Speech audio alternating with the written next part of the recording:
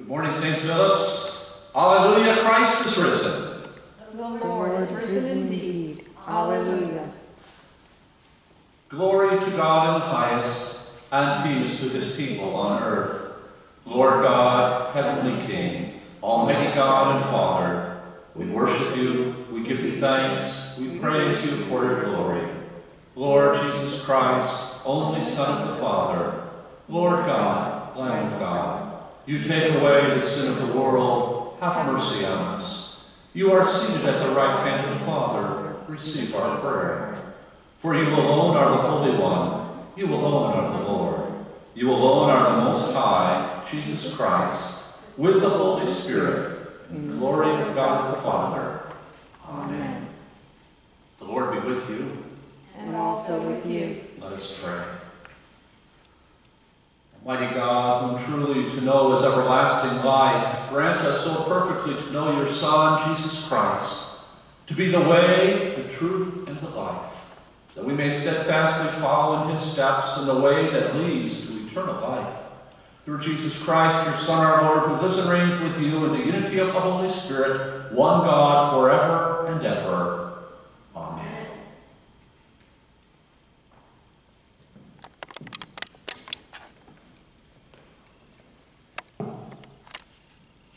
A reading from the Acts of the Apostles. Filled with the Holy Spirit, Stephen gazed into heaven and saw the glory of God and Jesus standing at the right hand of God. "Look," he said, "I see the heavens open and the Son of Man standing at the right hand of God."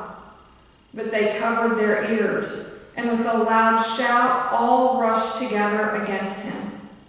Then they dragged him out of the city and began to stone him. And the witnesses laid their coats at the feet of a young man named Saul. While they were stoning Stephen, he prayed, "Lord Jesus, receive my spirit." Then he knelt down and cried out in a loud voice, "Lord, do not hold this sin against them." When he had said this, he died. Here ends the reading.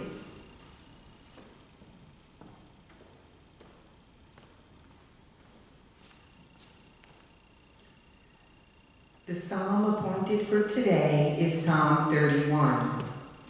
In you, O Lord, have I taken refuge. Let me never be put to shame. Deliver me in your righteousness. Incline your ear to me. Make haste to deliver me. Be my strong rock, a castle to keep me safe. For you are my crag and my stronghold. For the sake of your name, lead me and guide me. Take me out of the net that they have secretly set for me. For you are my tower of strength. Into your hands I commend my spirit, for you have redeemed me. O Lord, O God of truth, my times are in your hand. Rescue me from the hand of my enemies and from those who persecute me. Make your face to shine upon your servant, and in your loving kindness save me. A reading from 1 Peter. Like newborn infants, long for the pure spiritual milk, so that by it you may grow into salvation, if indeed you have tasted that the Lord is good. Come to him, a living stone, though rejected by mortals, yet chosen and precious in God's sight. And like living stones, let yourselves be built into a spiritual house, to be a holy priesthood, to offer spiritual sacrifices acceptable to God through Jesus Christ.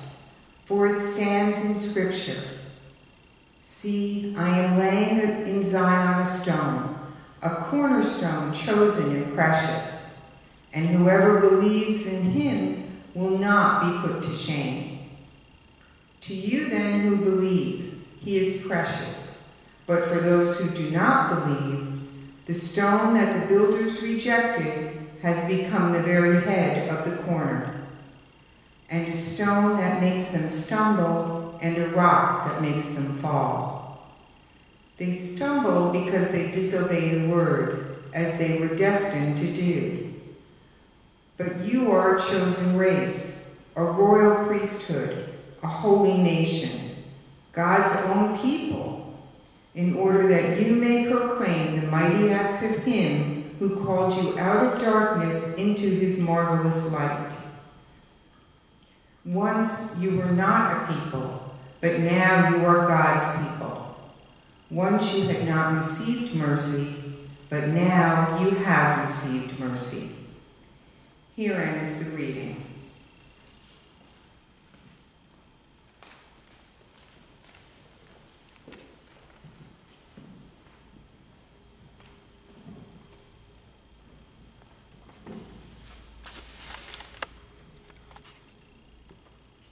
A reading from the Gospel according to St. John. Jesus said, "Do not let your hearts be troubled. Believe in God. Believe also in me. In my Father's house there are many dwelling places. If it were not so, would I have told you that I go to prepare a place for you? And if I go and prepare a place for you, I will come again and will take you to myself, so that where I am, there you may also be. And you know the place where I am going." Thomas said to him, "Lord, we do not know where you are going. How can we know the way?" Jesus said to him, "I am the way, and the truth, and the life. No one comes to the Father except through me. If you know me, you will know my Father also. From now on, you do know him and have seen him." Philip said to him, "Lord, show us the Father, and we will be satisfied." Jesus said to him, "Have I been with you all this time, Philip, and you still do not know me? Whoever has seen me has seen the Father. How can you say, 'Show us the Father'? Do you not believe that I am in the Father, and the Father is in me? The words that I say to you, I do not speak of my own, but the Father who dwells in me does his works. Believe me that I am in the Father, and the Father is in me. But if you do not, then believe me because of the works themselves. Very truly I tell you, the one who believes in me will also do the works that I do, and in fact will do greater works than these, because I am going to the Father. I will do whatever you ask in my name, so that the Father may be glorified in the Son. If in my name you ask me anything, I will do it." Here ends the reading. In the name of the Father, and of the Son, and of the Holy Spirit. Amen. Thomas and Philip come to Jesus and ask him to show them the way. And Jesus responds, "Have I been with you this long and you still don't know the way? I am the way." I really like this passage because it speaks of the way. Of course, that refers to Jesus, but at the same time, that same term, the way, is also the term that we use for the Camino de Santiago. We call it the way. The name of Don Elias Valina San Pedro might not ring any bells to you, because he was just a simple parish priest in Ocebrero, northern Spain. Over time, Don Elias sensed the leading of the Holy Spirit, and he followed that leading and began to study the history of the Camino, which stretched back for centuries. And as he did, one thing led to another, and the Holy Spirit revealed to him the importance of this ancient pilgrimage, this ancient trail. And so Don Elias accepted the Holy Spirit's calling to revive the Camino. In 1984, he put into motion his mission to mark the trails along the Camino, starting in the French Pyrenees and then going all the way across northern Spain from east to west. He painted yellow arrows to indicate the right way, at various and sundry tricky crossroads along the trail that led to Santiago. He painted arrows on trees and pavement, buildings and curbs, wherever, just in order to mark the route for pilgrims walking to the city. Legend has it that while he was painting the arrows, the police came up to him and asked him what he was doing. Don Elias explained with somewhat of a glimmer in his eye, "I'm planning an invasion." Today, the Camino, known as the Way, is marked with those yellow arrows. For over 450 miles, the yellow arrows that Don Elias placed there mark the way. In our gospel today, Philip and Thomas are concerned. How will they find the way? How will they know that they are following the way? How will they know they are following the way of Jesus? And Jesus explains to them, "Guys, I am the way, the truth, and the life. I am the way." So how do you know? How do you know if you're following the way? How do you know if you're going where Jesus is? How do you know if you're on the right path? Well, by following the signs, of course. Now, I understand we don't have little yellow arrows marking our path each day. We don't have Don Elias out there planning an invasion. Or do we? Maybe we do. Maybe, just maybe, Jesus is planning an invasion of love. And maybe there are signs out there just waiting for us to see. Signs placed at key intersections where we can make a choice to follow or to disregard. And maybe, just maybe, the Holy Spirit is marking the way for us. Maybe Jesus is waiting along the way that has been marked for us. And maybe he's present in the least of our brothers and sisters. And maybe, just maybe, the way we are to walk is the way of love. Loving others as Jesus loves us. Loving the least of our brothers and sisters, because Jesus is present in the least as much as he is present in us, in me. Maybe, just maybe. Each day as disciples, we are presented with a choice to follow. To follow the leading of the Holy Spirit, to follow an arrow, if you will, that the Holy Spirit has placed in our path, an arrow that leads us to love others as Jesus loves us. Or to choose to just walk past the arrow and walk on, alone, missing Jesus in the least of our brothers and sisters. But not only are we disciples who follow, we are also apostles. We are sent out by Jesus to be witnesses. "Go ye therefore into all the world," it says at the end of Matthew's Gospel. And Jesus said this, "This is how everyone will know that you are mine, by how you love one another." My brothers and sisters, we are all, in essence, Don Elias. We are all sent out to mark the way, to leave signs, to mark the way with signs that are arrows of love for others to see and to follow and to find the way, to find Jesus. And so I close by asking, what signs are you following today? And what signs are you leaving for others to follow? Jesus said, "I am the way." So let's follow. Let's continue that invasion of love that Jesus has begun. Let's go out and paint some arrows. Amen.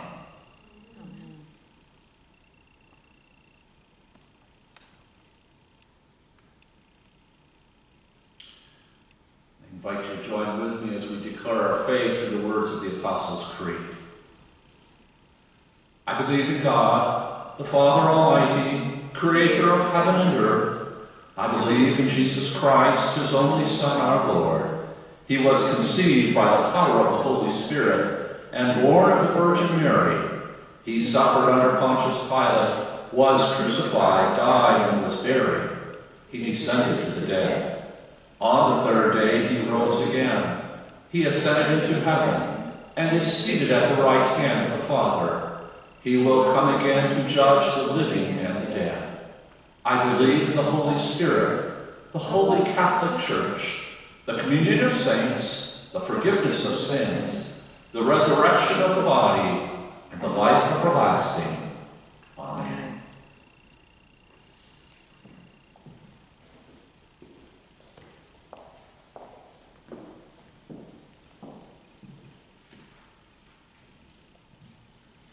The prayers of the people are Form 3.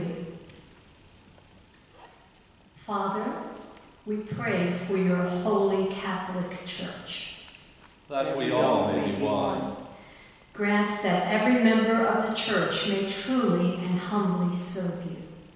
That your name may be glorified by all people. We pray for all bishops, priests, and deacons. That they may be faithful ministers of your word and sacraments.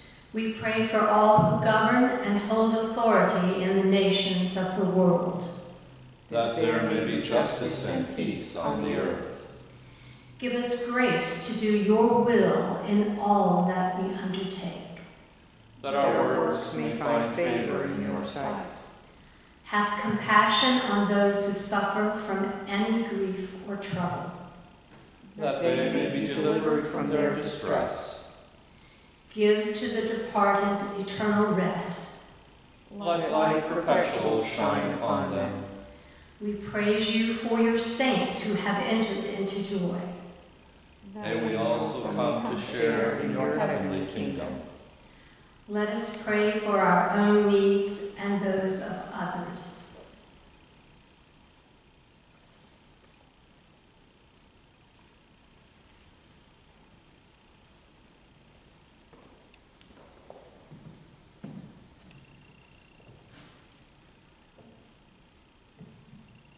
In our prayers, we remember especially Kit and Patty. Lord Jesus Christ, you said to your apostles, "Peace I give to you, my own peace I leave with you. Regard not our sins, but the faith of your church, and give to us the peace and unity of that heavenly city, where with the Father and the Holy Spirit you live and reign, now and forever." Amen. Peace of the Lord be always with you. And also with you.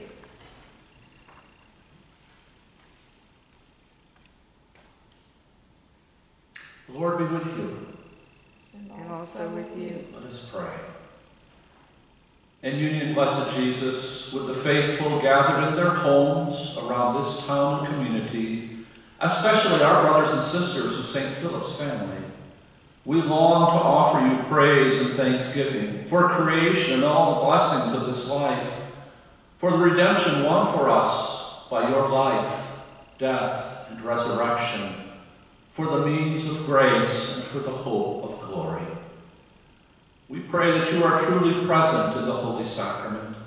And since we cannot at this time receive communion, we pray you to come into our hearts. We unite ourselves with you and embrace you with all our heart, our soul, and our mind. Let nothing separate us from you. Let us serve you in this life until, by your grace, we come to your glorious kingdom and unending peace. Amen. Now, in the words that our Savior Christ has taught us, let us pray. Our Father, who art in heaven, hallowed be thy name. Thy kingdom come, thy will be done, on earth as it is in heaven. Give us this day our daily bread, and forgive us our trespasses, as we forgive those who trespass against us. And lead us not into temptation, but deliver us from evil. For thine is the kingdom, and the power, and the glory, forever and ever. Amen. Together, let us pray. Come, Lord Jesus, and dwell in my heart in the fullness of your strength. Be my wisdom and guide me in right pathways. Conform my life and actions to the image of your holiness, and in the power of your gracious might, rule over every hostile power that threatens or disturbs the growth of your kingdom, who with the Father and the Holy Spirit lives and reigns, one God, in glory everlasting. Amen. The blessing of God Almighty, the Father, the Son, and the Holy Spirit be upon you and remain with you always. Amen.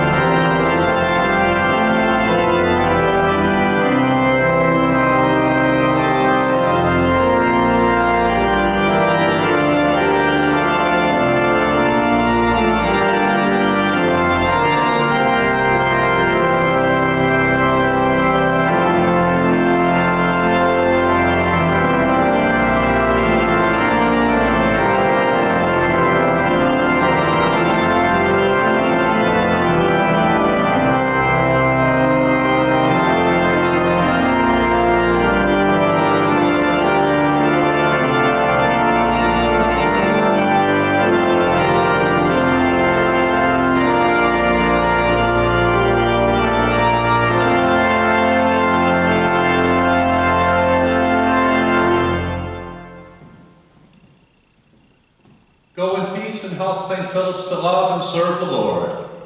Thanks be to God.